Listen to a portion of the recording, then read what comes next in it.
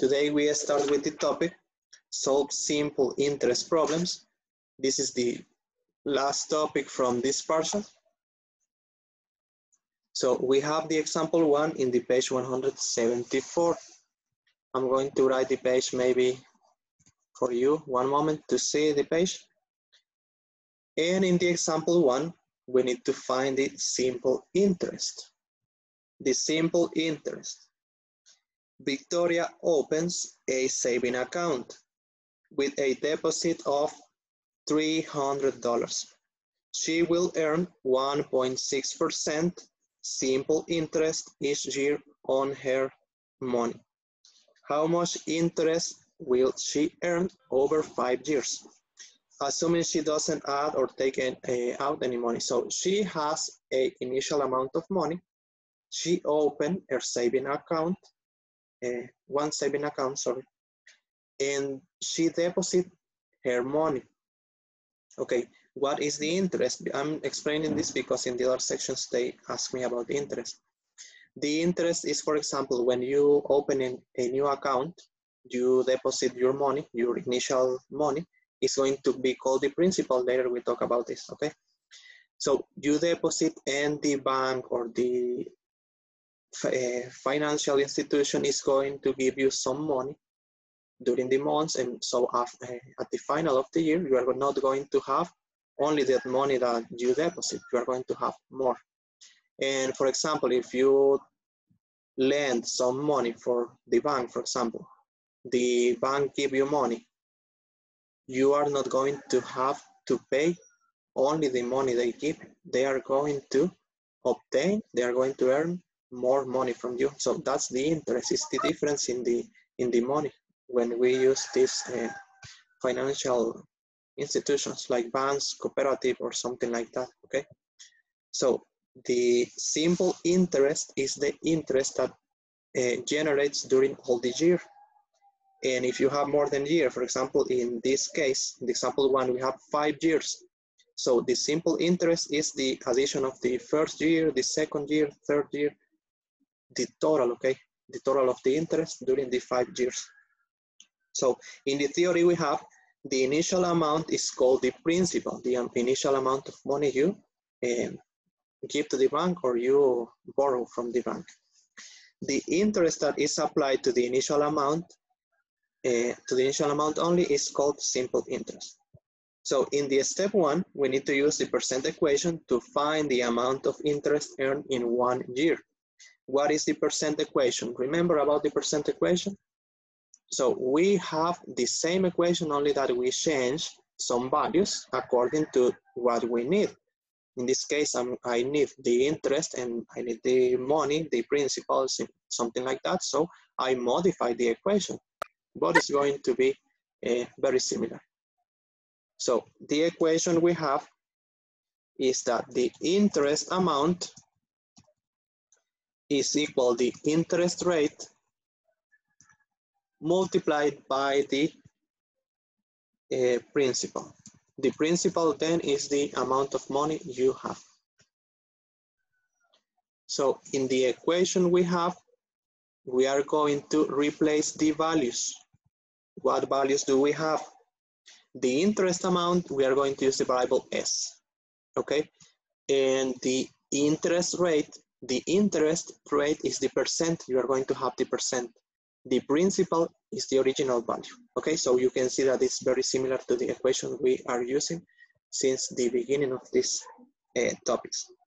So for S, you have that, okay, this is the interest amount. The interest rate, the percent is 1.6%, but we don't use the percent. We need to divide this by 100 to have a decimal. So I have 0.016. And I'm going to multiply this by the principal, okay? The original amount of money. The original amount was $300. So you only need to multiply in this case, and you obtain that S is equal 0.016 multiplied by 300 is $4.80, okay?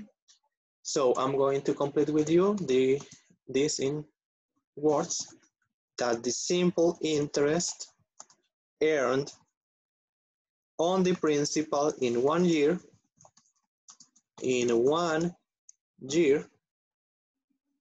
is $4.80. Okay, so what else we have in this case? I'm going to place this down here so you can see it better, okay? And you need the interest for 5 years. They're asking you how much interest will she earn over 5 years. So what we need to do is to multiply in here the $4 with 80 cents 5 times. 5 times, okay? So this is going to be the result for how many years? 5. So I'm going to write in here the 5 years and you can see it better. This is for the 5 years. And the result of this multiplication, you can see that step 2, the right part of the page, we need to multiply the interest earned in 1 year by 5 to calculate the total interest that Victoria will earn over 5 years. Okay, you obtain that is $24. In 5 years, she earned $24. So, for example, at the beginning, she deposited this amount. She deposited $300. But after 5 years, the bank is going to give her $24 more, okay? Because she has her money into their accounts, okay? Do you understand the idea of this? So after 5 years, she's not going to have only $300. She's going to have $324, okay? So in the number 2, exercise, example number 2, page 175, the next page, we need to find the percent of interest. Okay, in this one, we need to find the interest amount in the number 1. But in the number 2, we are going to have the interest amount and we are going to have the principal. We use these 2 facts to obtain the percent. The percent is going to be the interest rate. So I'm going to write the equation. Okay, but the equation, okay, I can write the equation and later we complete with the facts. Interest amount equal interest rate multiplied by the loan amount. Multiplied by the loan amount. So we can replace the values we have, but we need to read to the advertisement that appears at the right part, okay? To the ad that appears at the right part of the page. We lend it, it says on the topic. Borrow $3,400 for this car today and pay only $8.50 interest every month. Every month, and you need it in years, remember. So how many months does the year have? 12. So I'm going to multiply this by 12. In the step 1, we multiply the interest amount by 12 to find the interest for 1 year. So if I have that the interest, it was 8.50 in 1 month, we multiply it by the 12th month that has the year. And this is going to be $102. Now we can replace on the formula. Now that we have this, we can replace it on the formula. If you want, I'm going to have more space, okay? So we use the percent equation to find the interest rate, and I replace the interest amount. Remember, it's the lower value we have, the least value we have. So it's 102. It's like we have part in the equations for the first examples, remember? So this is the part, the interest amount.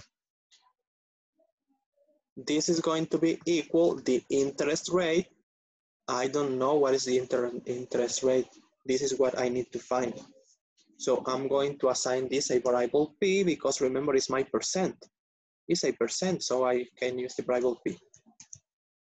I multiply it by the loan amount, the amount that she is borrowing from the, okay, for this agency, Jim's Used Cars.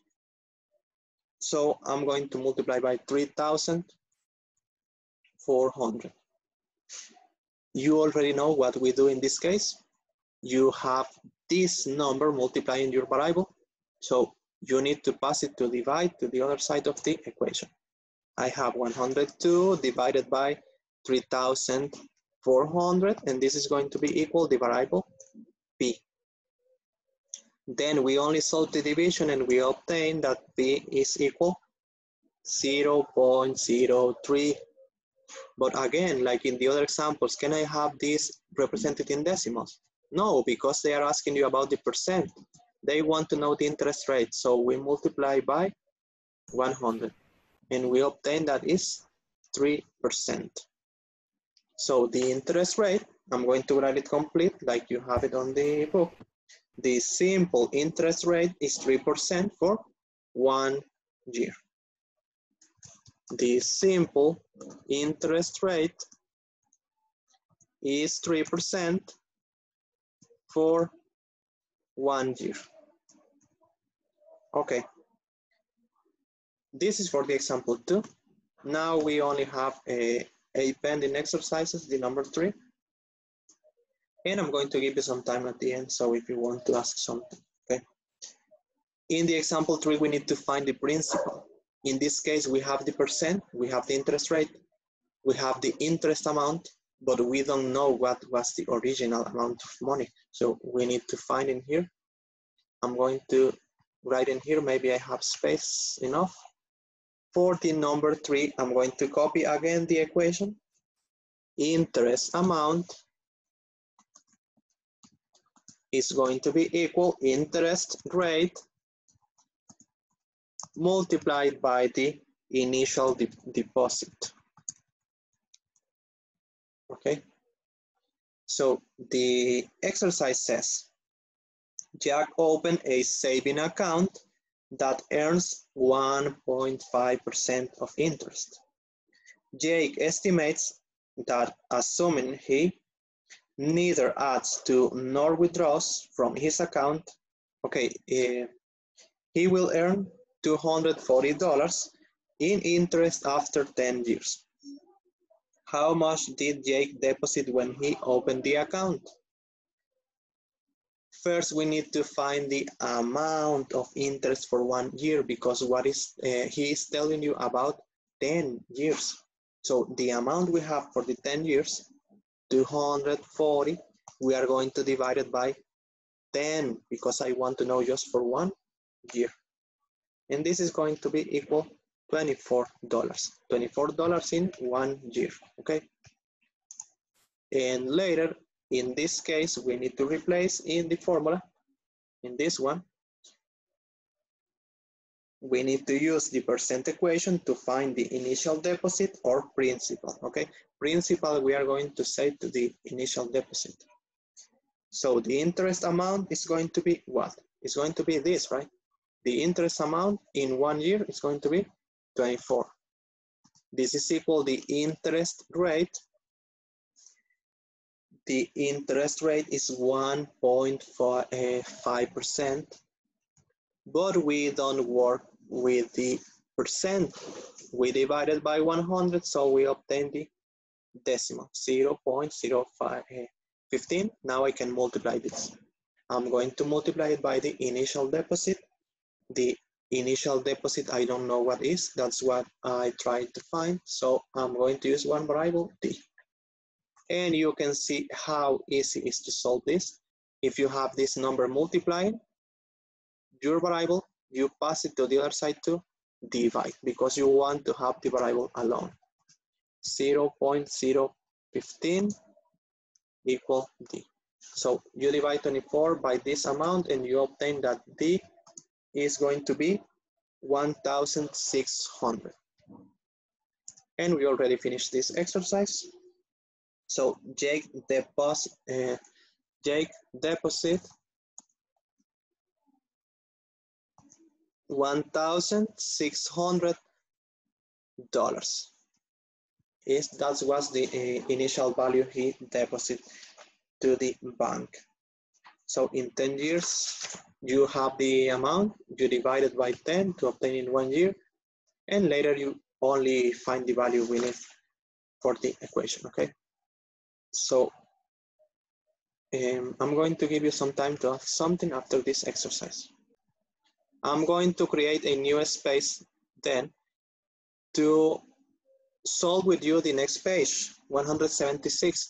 Maybe not complete, but I tried to help you to solve some exercises. Page 176. You have the key concept. Simple interest represents a proportional relationship between the yearly interest and the principal, or initial amount. The ratio of yearly interest to principal is the interest rate. Okay. The time you have represented in years. At the right part, you have a drawing.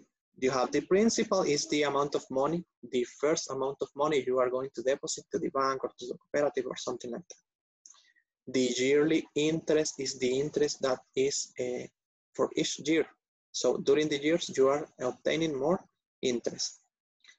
And I think that's all. So the simple interest is the addition of all the years, okay? All the money for all the years. The first question you have is, do you understand? How does simple interest show proportional reasoning and relate to the percent equation? Okay, a proportional reasoning, proportional relationship we are working in. And the simple interest, we are going to solve this question with the first line you have in the key concept. Simple interest represents a proportional relationship between the yearly interest and the principal. And later we complete with the last line. Simple interest represents a proportional relationship between the yearly interest and the principal. The ratio of yearly interest to principal is the interest rate. Okay, so now we go to the number 2. The number 1 you only need to copy, okay, the theory. So in the number 2, reasoning.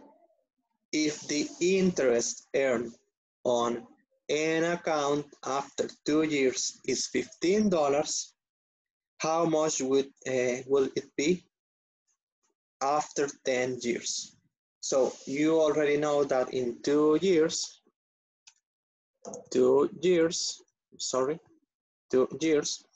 the amount of money is $15. So what we need to do, guys, only to multiply by 5 because we want to know in 10 years. You multiply the 2 years by 5, you're going to obtain the 10 years. So in 10 years is going to be the multiplication. $15 multiplied by 5. So you obtain that in 10 years they are $75. Okay, sorry, $75. Now in the number 3, we have something more. In the 3 is more interesting, I think. Angelina is deciding which bank would give her the best simple interest rate on a $300 deposit. One bank says that she will have $320 in her account if she leaves the principal for 2 years. Is this enough information for Angelina to find the interest rate? Yes, right, and we can find this. We can copy the equation. First, we copy the equation. What she wants to know? She knows the original deposit and she knows the difference, so we need to find the percent. In this case, the percent with the formula for the slave is the interest amount is going to be equal interest rate multiplied by the loan amount. or the deposit, okay? It could be the loan amount, or we can change it if you want. Loan amount is because I was taking from the example 2 for the car, but we can have it as the initial deposit, okay? It's going to be the same. We only replace in the formula.